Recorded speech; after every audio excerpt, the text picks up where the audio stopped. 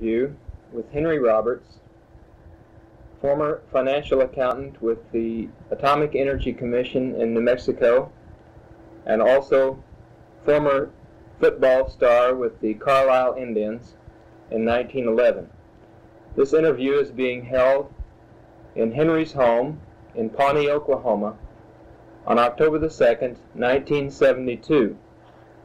Your interviewer is Robert Bish of the Jim Thorpe home in Yale, Oklahoma. Henry, would you begin our interview by telling us something about your parents, your birth, and your early childhood?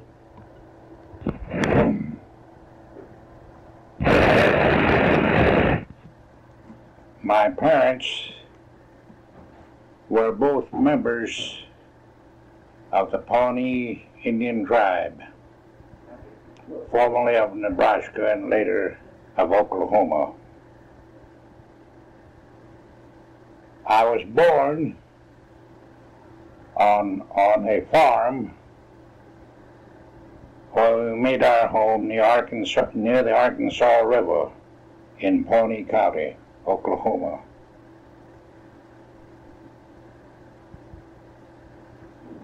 My mother passed away at the early age of 30 years, which left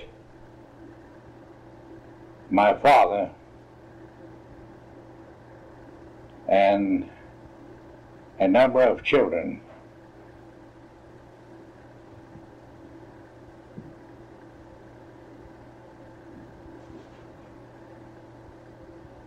I attended the Pawnee Indian boarding school near the city of Pawnee as a young boy, possibly 2 or 3 years. I had a half-brother that also attended the same school. We were almost the same age, my half-brother having been born in the month of February 1888, and I the following month of March 1888. My father took us from the Pawnee boarding school to Lawrence, Kansas, and enrolled us there as students. That was in the month of March 1897. We were still quite young.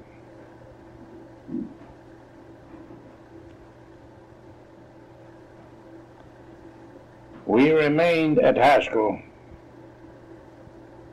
for possibly 3 or 4 years, depending upon the fact that it was necessary in those days for the parent to sign up for a period of years when enrolling their children there, according to federal government procedures. Then I think we came home during the summer months for the vacation period. And then back to Haskell for another term of years. All in all, I was enrolled at Haskell Institute 3 or 4 times before I graduated there. My brother, in the meantime, having dropped out and entered the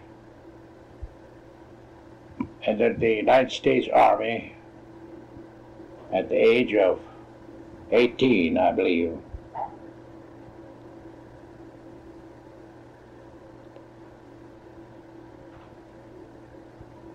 As I've stated, myself attended high school 3 or 4 different times. I finally graduated out of the high school business administration department in the spring of the year 1910.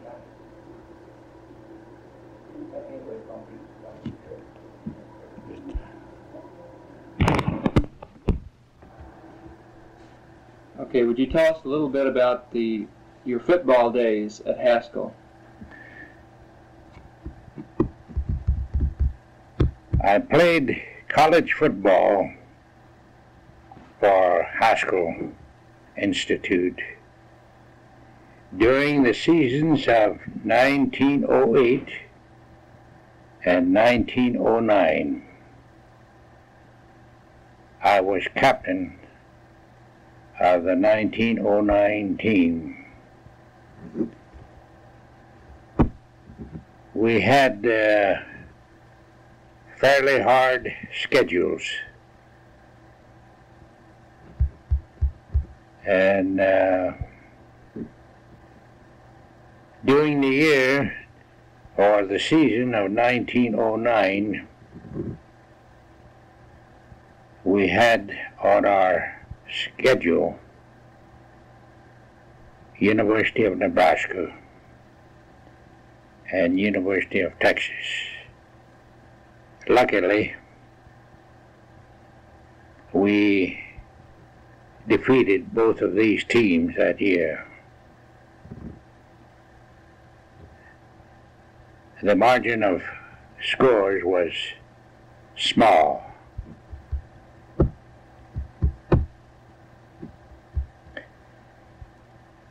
During the years 19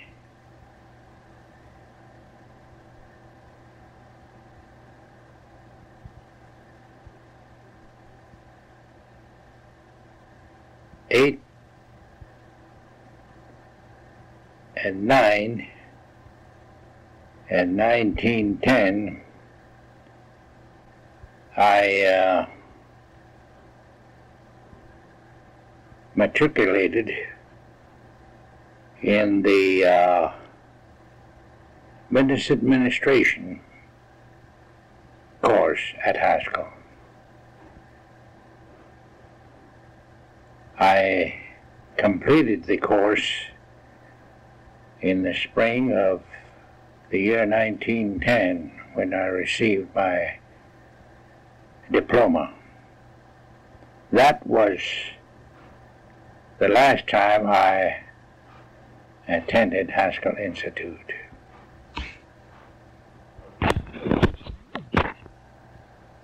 Speaking of Jim Thorpe, the great athlete,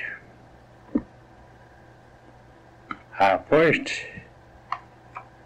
got acquainted with Jim at Haskell Institute. We were about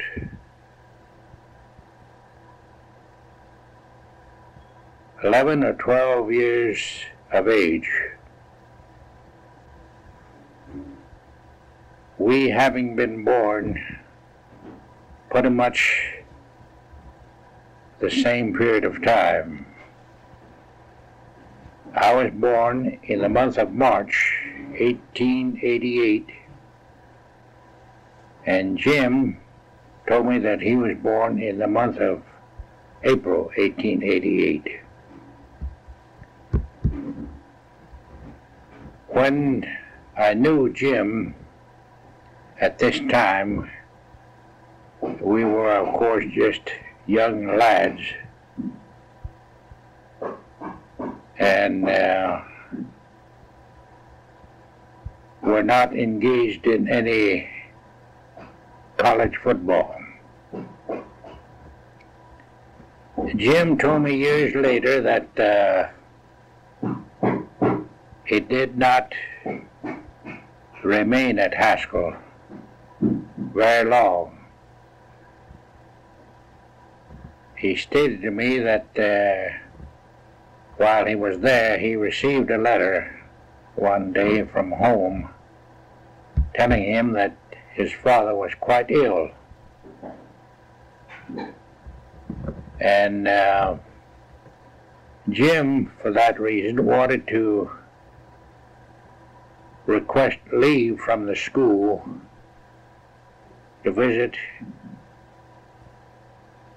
his father in the Sac and Fox country. But his request to go and see his father was denied by the school authorities.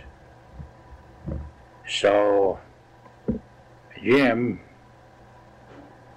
took French leave and went home to see his father.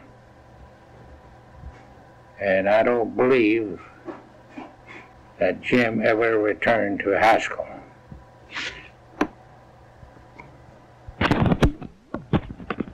So the next time that I got to meet up with Jim Thorpe was in the fall of 1911. We met at the Carlisle Indian School, and we played on the Carlisle team during the season of 1911.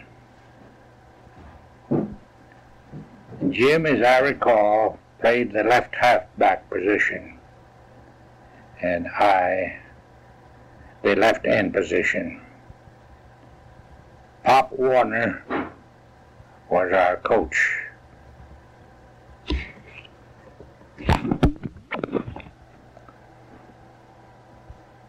Carlisle always had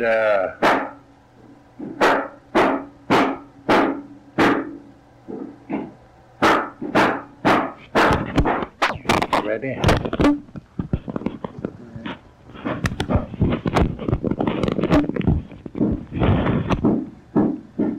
Carlisle always had a pretty long schedule of football games, and during the season of 1911 we had, among other teams, Harvard University. We played Harvard near the end of the football season.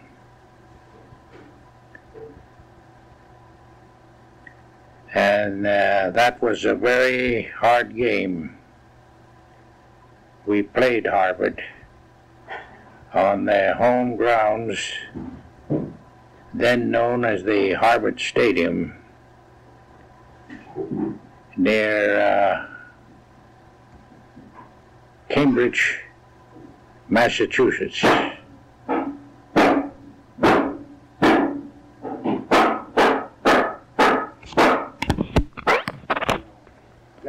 As I recall,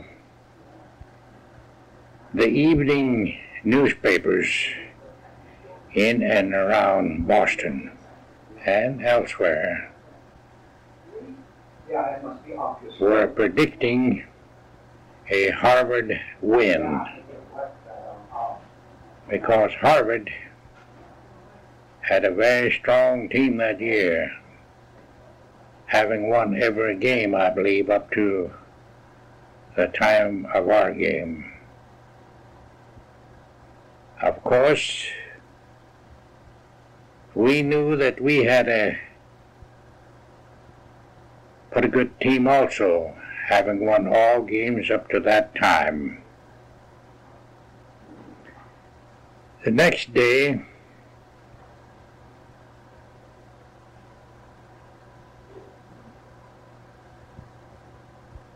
when we played the game,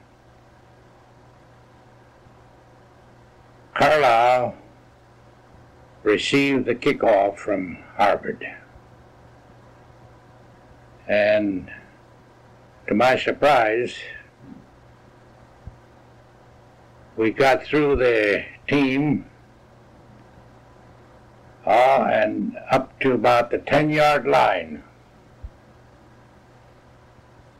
I thought sure then that we were in for a quick touchdown, but that was not to be. In some manner or other, our ball carrier fumbled the ball, and Harvard recovered. Of course, Harvard being a formidable team, were able to get out of danger by line bucks and so on. See, there's just silicone. You know, it goes on the floor, you know, rub. It sticks to everything. Yeah, it is. Waterproof and all. I'll pick it up. The game seesawed back and forth that afternoon with no material advantage to each team.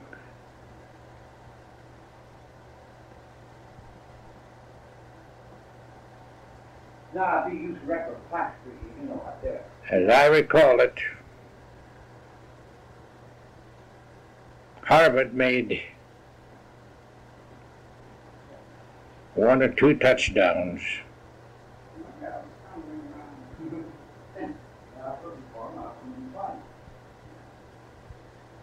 and possibly a place kick.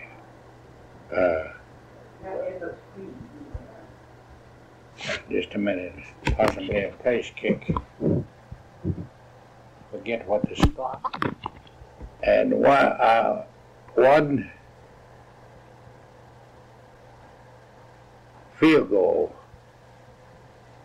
giving them 15 points. Carlisle, on the other hand, made but 1 touchdown, and Jim Thorpe made the other scoring by field goals, giving Carlisle 18 points. Now, I don't know whether that's exactly right. Grover might know, but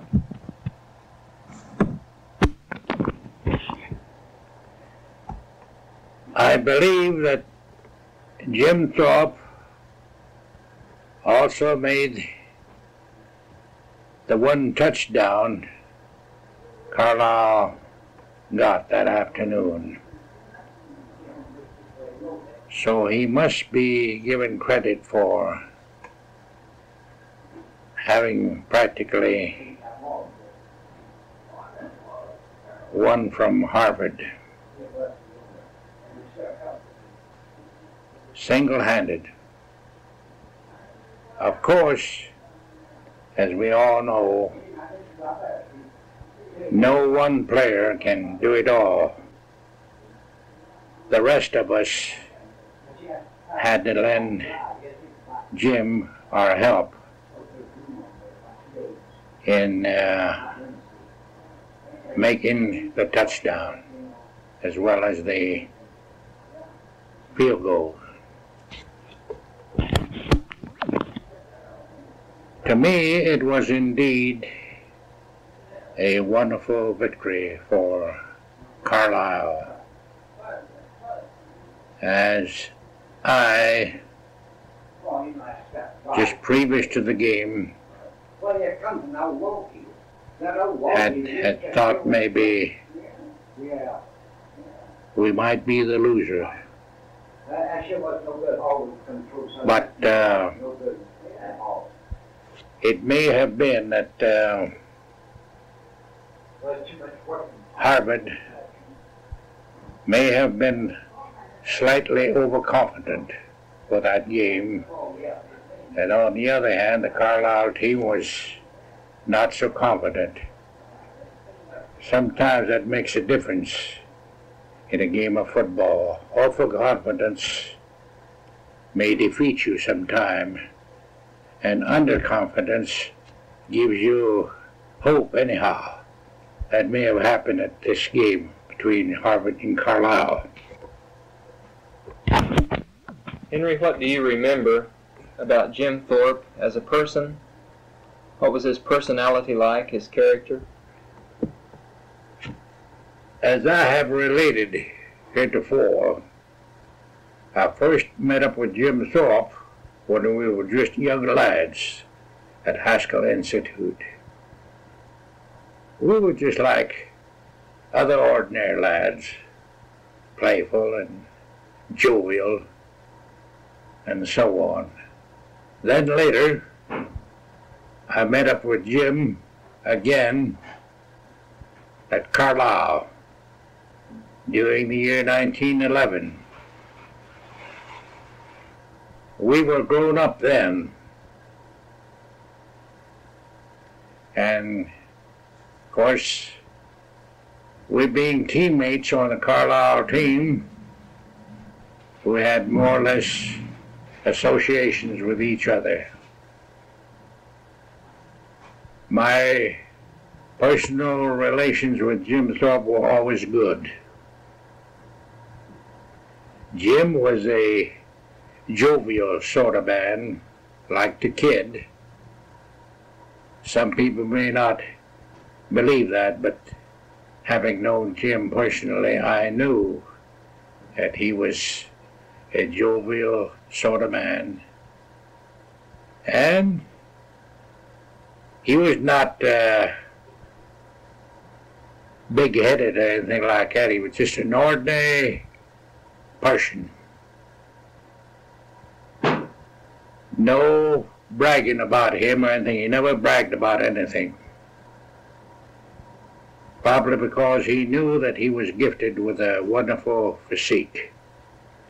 Physically, he could do most anything. And I always respected Jim for his personality, behavior as far as I knew it, and we always got along just fine. I can only say that I'm very thankful that I ever knew Jim Thorpe.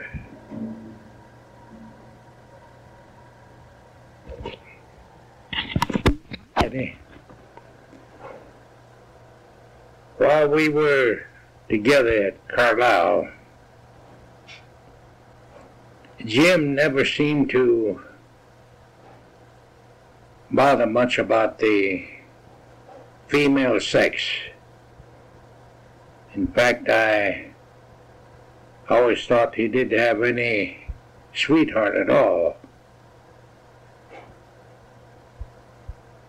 That seemed to be the least thing on his mind.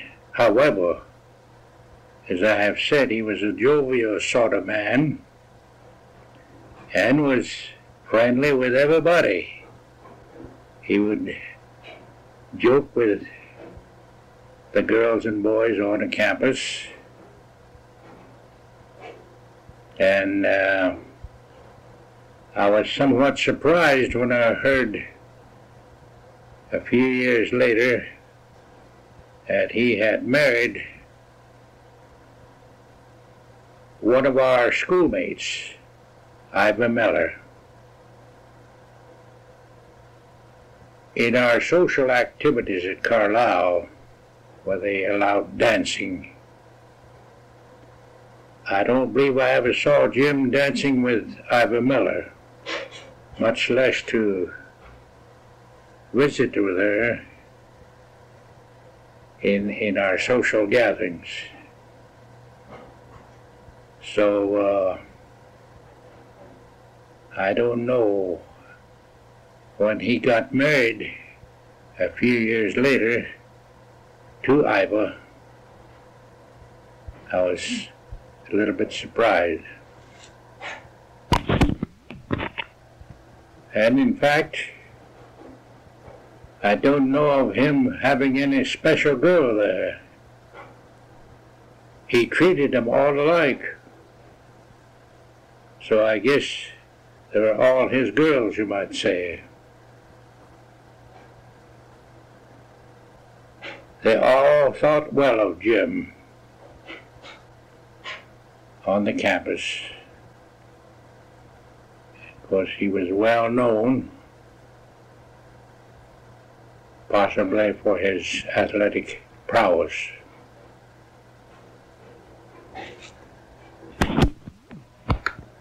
Could you tell us something about your courtship with Rose and your marriage and then your first job?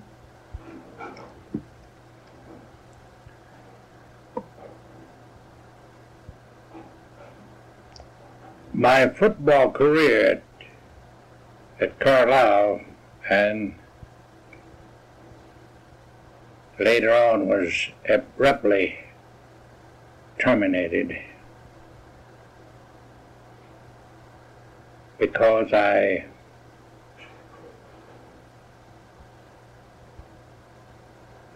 got married at the Carlisle School in the early part of the year 1912. We were both students there. And my wife was a member of the Chippewa Indian tribe from the state of Wisconsin, and I from the Pawnee tribe from the state of Oklahoma. We were married on the Carlisle school campus in the superintendent's mansion on January 15, 1912. And we left immediately, as I had been offered a job in the Federal Indian Service at Wind River, Wyoming. We journeyed from Carlisle to Wind River by train, and we might say that was our honeymoon trip. We enjoyed the trip splendidly. At the time of our marriage at Carlisle, we had planned just a quiet marriage to be unknown to the school, but our superintendent at that time suggested that it might be well to notify my wife's parents in Wisconsin of our contemplation, which was done, and a telegram came back saying to hold up the marriage as my wife's father was coming. So that made a delay of several days in our actual marriage. In the meantime, word had gotten out on the campus of our contemplated marriage. And then, of course, the members of our football team got word of that and said nothing was to be done but give us a little celebration. So the football team arranged for a banquet on the day of our marriage. And of course, the news having been spread all over the campus, there were quite a number of people attending our marriage ceremony and also the banquet.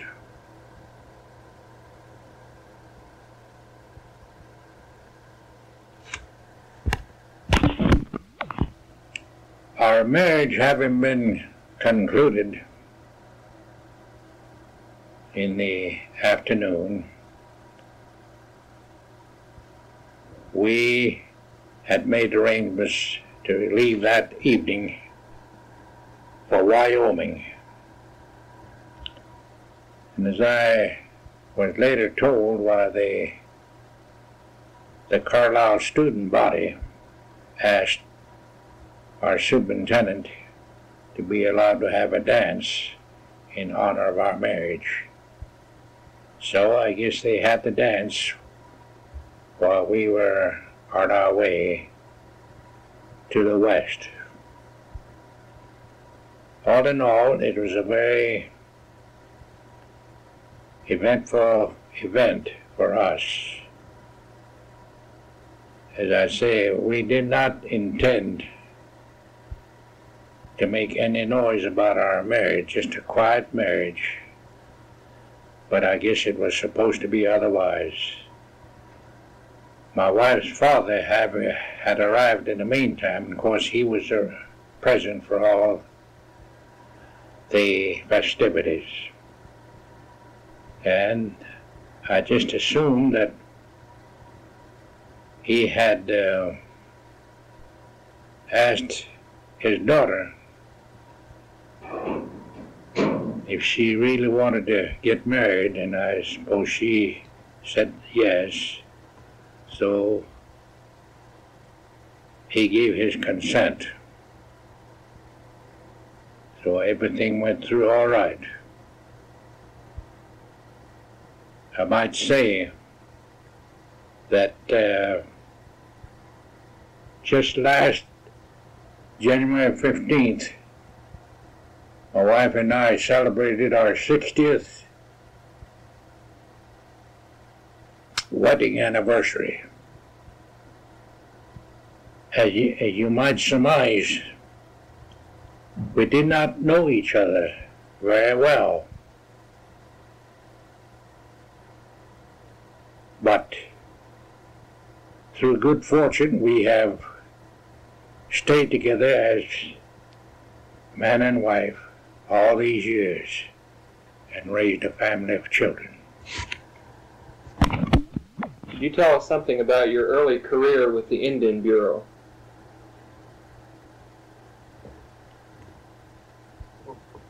As I have stated, upon our marriage, I received an offer of a job in the Federal Indian Service at Wind River, Wyoming.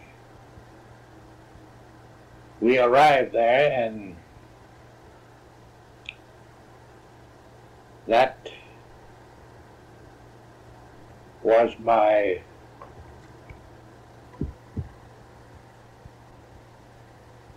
place of employment in the Indian Agency for two Indian tribes located in that area, namely the Northern Arapaho and the Shoshone tribes of Indians. My work consisted primarily of office work, accounting, and so on. As you know, most all Indian tribes had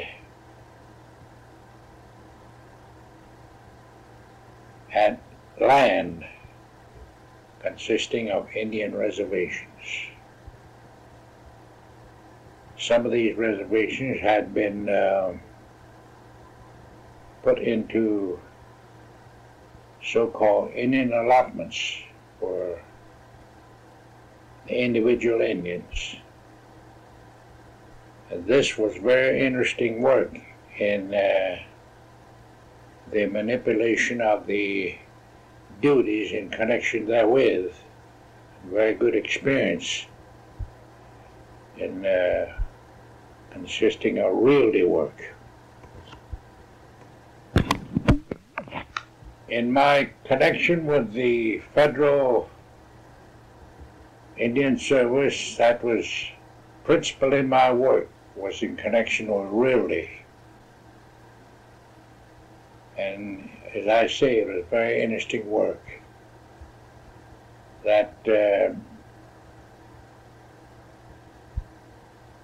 brought you into title work, leasing of lands, sale of lands. In fact, anything that related to real estate. And you had to know the federal regulations governing such lands, both reservation and allotments.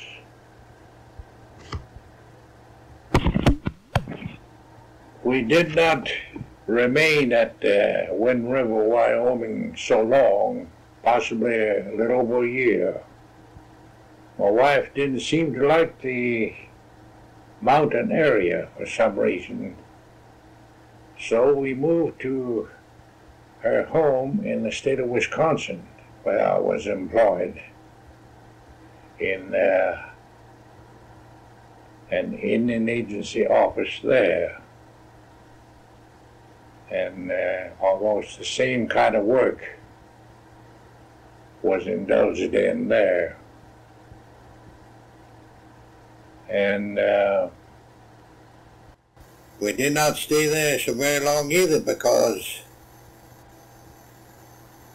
my wife complained that she couldn't stand the rigorous winters there. And thought possibly it'd be best to come to my homeland in Oklahoma. And that we arranged for by transfer.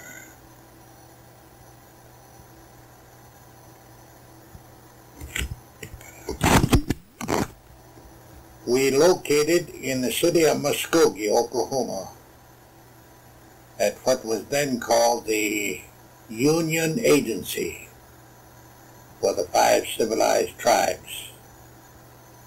I still followed the same kind of work regarding realty and the accounting relative thereto. I spent possibly 5 years there. Then from there we transferred to Pawnee, Oklahoma, my hometown. I spent 5 or 6 years at Pawnee. By that time I had spent a number of years in the Federal Indian Service. And I had a good idea of how the Indian affairs were administered amongst the various Indian tribes. I had an aching for going on the other side of the fence, you might say. I wished to work for private enterprise, where I knew that I would work with the white people quite a bit. I had worked mostly with Indians up to that time, and I wanted to work on the other side of the fence. So I resigned at Pawnee Agency and went with the then Marlin Oil Company. I was assigned to Marlin's Fort Worth office with the Marlin Oil Company of Texas in the land and scouting division. Spent 2 or 3 years there. Then, for some reason, the Marlin Company seemed to have folded up. And I think they discontinued most of the offices at Fort Worth. But the main headquarters of the Marlin Oil Company was still at Ponca City, Oklahoma. And I later learned that there was a change coming about there, that the Continental Oil Company was taking over the Marlin Oil Company in Ponca City. I later came to Ponca City in the reorganization of the new company, the Continental, and was assigned to the Land and Scouting Department. I spent approximately 17 years with the Continental, including my short stay with the Marlin Oil Company in Texas. Then my beloved wife wished to move to the Southwest because all our children were employed out there in New Mexico and Arizona. So I resigned my position with the Continental at Ponca City, and we moved to the Southwest. Having put in quite a stretch of time at Ponca City with the Continental, I felt like I should take a little rest. So I took about a year's vacation. Part of the time we lived in California, there with my wife's sister. Then we came back. We had intended to locate at Albuquerque. Then we came back to Albuquerque. And I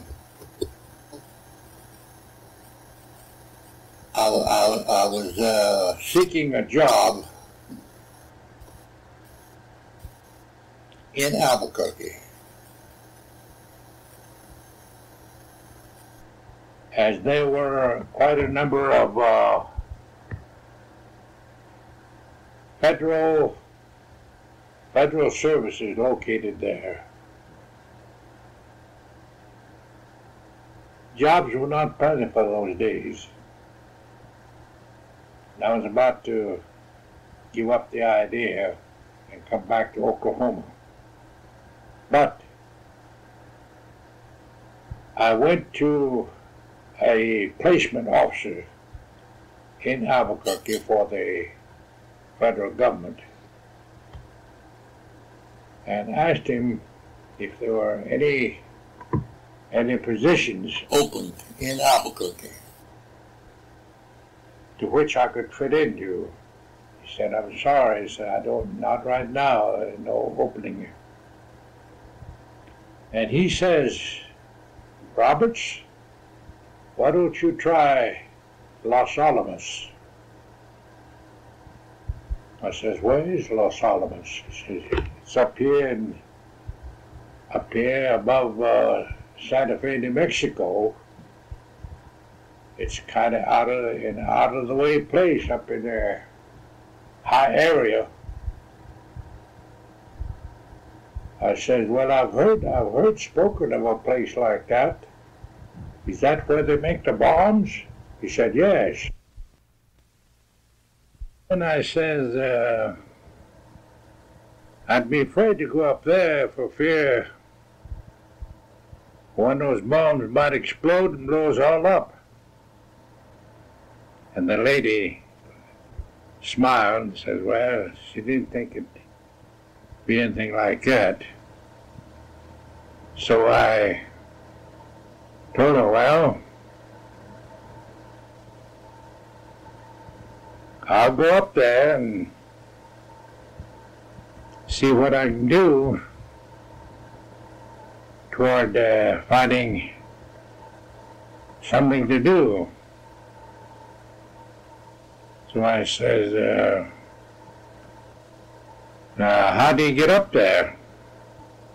He says, well, you know where Espanola is? I said, yeah, I think I do, because we were out in this country years ago, and I remember that name. It is right near the Rio Grande River, as I recall. He says, yes. Then you go out of Santa Fe, kind of go northwesterly. Just follow the highway, and you'll see the town on your opposite side of the river. Then you hit the town of Espanola. They have one main street running east and west.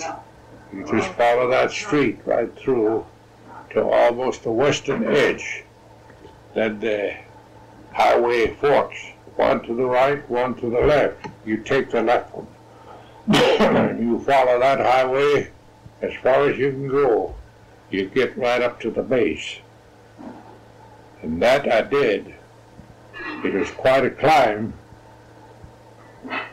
And we approached the base. We saw a high woven wire fence, maybe 12, 14 feet high.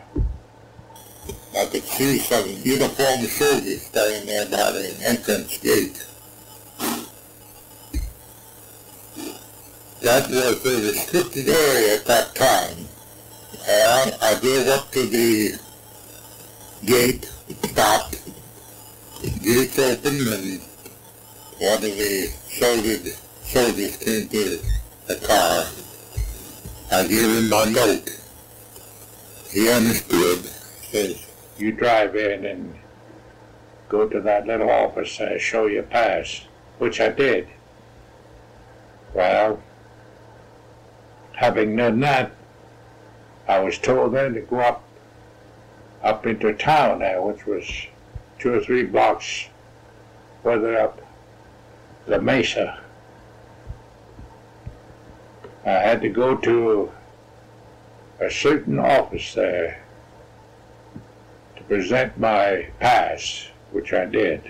Then I was told to wait there. Next thing, I was called to one of the many offices located at Los Alamos. I think the idea was to ascertain my qualifications for holding a position there at the base, and also to see whether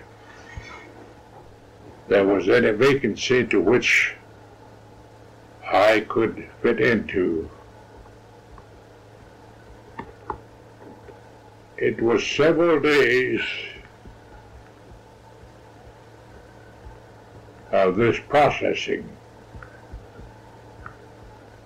Each evening, when I left the base, I had to surrender my pass at the entrance gate. And I was given another pass to assure my returned to the base the next day. It was about 3 days that this processing went on, and finally I was told that an opening had been found for me, which was in the finance division.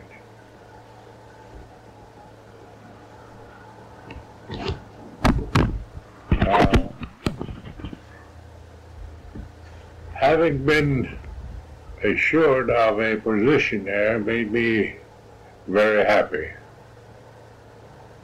because I was anxious to get back into the harness after vacationing for about 1 year. So as I left the base that evening, I was told that there were no living quarters available at the base. So I'd have to find my own living quarters outside of the base.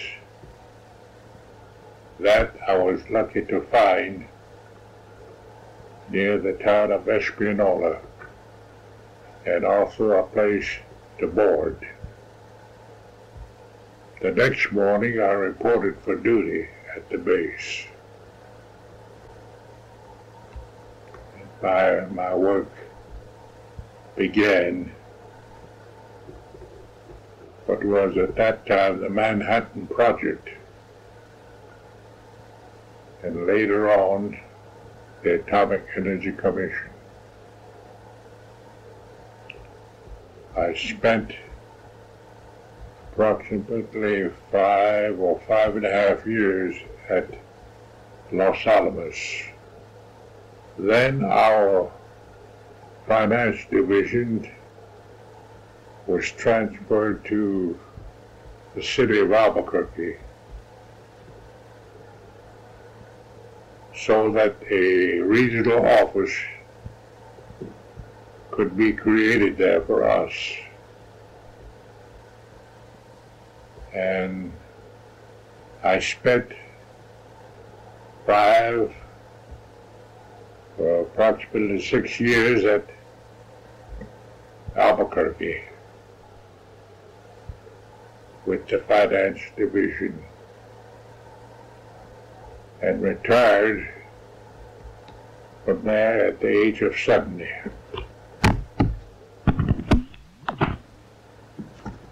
I retired from the Atomic Energy Commission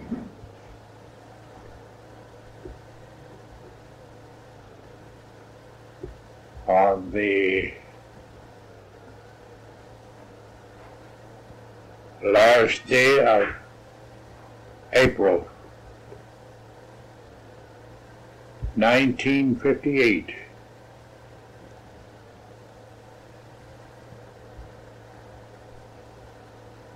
And returned to Pawnee, Oklahoma, to make our home there. Just previously, my aged father had passed on the 10th day of March 1958 here at Pawnee, Oklahoma. He was 98 years of age at the time of his death, and was the principal or head chief of the Skeety Wolf Band of the Pawnee tribe. And I, being the eldest son living, I succeeded to his title upon his death. And that title I still maintain. All right. Could you tell us something about Iva Miller Thorpe, Jim's first wife? Speaking of Jim Thorpe's first wife, Ivor Miller. I first got to know Ivor at the Carlisle Indian School in Oklahoma. We were students there.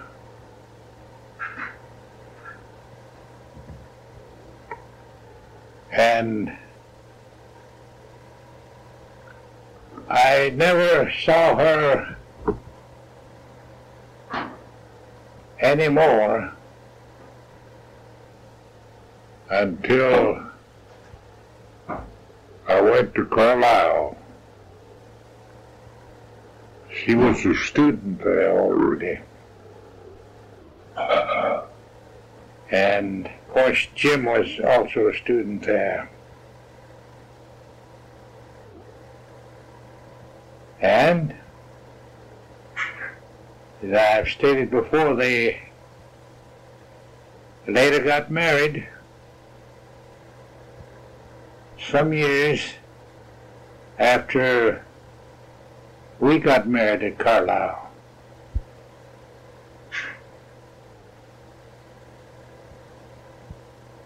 Ivor was a very pretty girl when I knew her at Carlisle, and was still good looking when she was at Carlisle. So I guess the great athlete Jim Thorpe must have fell for her. And they got married. And I remember when they had their first child, which was a boy. He was, I would judge, 2 or 3 years old when we saw him in Muskogee, Oklahoma, about the age of our oldest son. I understand that this little lad passed away, possibly not long after they had visited us in Muskogee. Jim and his family came to visit us in Muskogee. He was on the New York Giants baseball team. They were barnstorming, so to speak, throughout the country. And they came to Muskogee and put on at least 2 games with the local baseball team there. And while they were there at the Seavers Hotel, they came to visit us at our home and dined with us. We had a nice visit with them. Everything indicated they were a happy marriage couple, and they were very loving to their little son. I understand that it went pretty hard with Jim when he lost his little son. I recall that Ivor Miller, later Jim Thorpe's wife, had a sister who was a student at the Carlisle Indian School. You boys, come on now. At the time,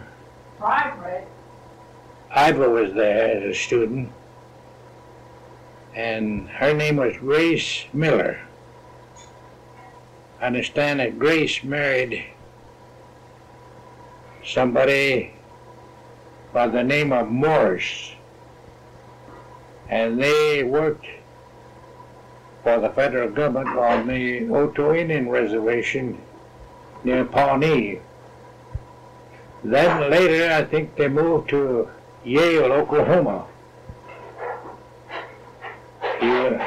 Mr. Morris had severed his relations with the Indian Bureau and was engaged in some business in Yale. And I gather that's how come Jim Thorpe and his sister and her husband moved there so they could be together. That was my guess. I don't know now. I haven't heard from Iva's sister and her husband for years. And they may have moved from Yale, Oklahoma to some other place, or they may be deceased. I don't know. Anyway, we don't know anything about their whereabouts at this time.